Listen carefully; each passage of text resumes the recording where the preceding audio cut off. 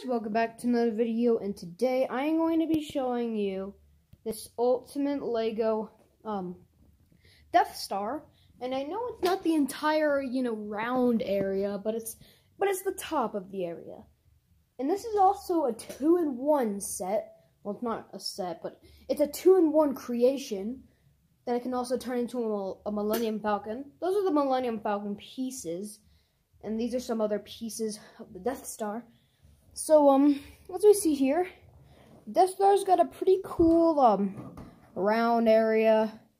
Got some, antennae right there.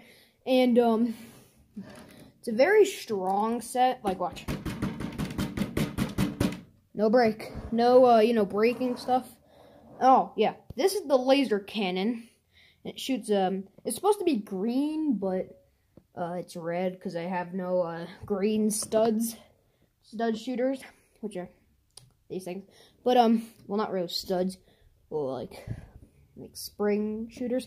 I just wanted to use that as like a cool laser technique. And also there's a ball joint right there so that you can move the laser cannon how much you want, but it's honestly supposed to be like here, but right here. But there's a couple of little play features on this set. Like if we switch it like this, it can be a stand. Oh, and this is what is supposed to be inside the Death Star. Well, there's actually not much room, but this is what's inside the Death Star. Is a cool Star Destroyer. It's actually pretty cool little Star Destroyer. Here's the engines. They look pretty cool, pretty accurate.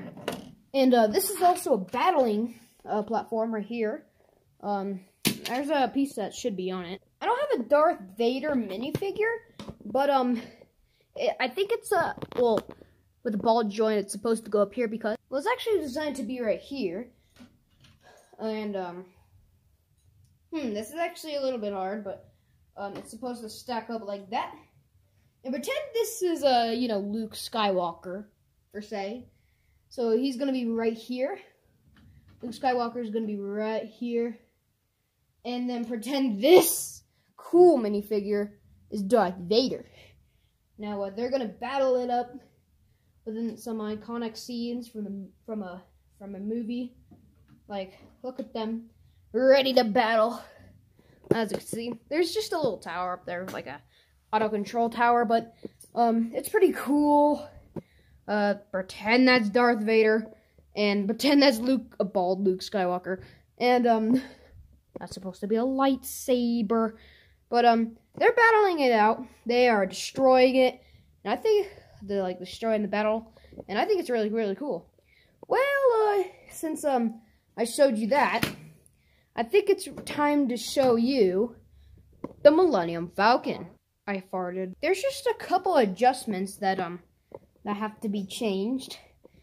Like the obviously we don't want the super cannon, so we could just take that out. As you can see, this is what the super laser cannon looks like. And we put these laser cannons and stuff in the Death Star aisle. And then and this top piece, it's not really supposed to be here. Neither that cube. Let me get that cube out.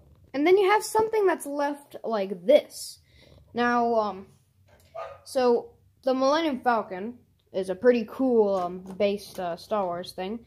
So I put this so instead of making this with a ball joint, kind of looks a little bit sketchy, I put on this little thing, and then there's a little cannon on the back of this, and then for the top we have this rotating cannon, which is a very cool thing I made. And look at that, it rotates. It's a rotating cannon. And now for these jaws. I think I'm going to call them jaws. But these jaws are really, really cool. I attach them like this. It's like so. Well, hold on. If you're bored, you could just skip 10 seconds or something. Alright, there we go. Now, so we gotta hit this control panel. If you're bored, just skip. Switch swap. And we are back. And this is the Millennium Falcon. It actually turned out to be a little bit better than the Death Star. But it's really, really cool. There's not much There's this satellite dish, pretty cool. It doesn't spin around. I actually made it spin around, but it just kept on falling off. So this is a stronger one. But the thing that does spin around is this 360 turning double turret. It was a really cool turret. It's really cool. This is the cockpit. I mean, honestly, I just copied a Star Destroyer design, but this is the cockpit, and these are I don't know what these fangs. I think you can call them fangs. And then on the back of the Millennium Falcon is supposed to be engines, but it's this cool rotating turret. It's a small double turret or something. And by the way, if you think this set is not really a set, but if you think this thing is massive, like I built it like fully, it's actually hollow inside. Smash a like if you think I can do an interior on this and open the top of it. Just leave a like if you want me to do an interior on this, but really not much to the Millennium Falcon than there is to the Death Star. But the Millennium Falcon itself, it's a swooshable ship. It's actually a really cool ship. Except for the fronts, it's just a big old box. But on the back, it's actually curved, so I like that. But anyways, thank you guys for watching. And if you've seen the time lapse, go ahead and check out that video.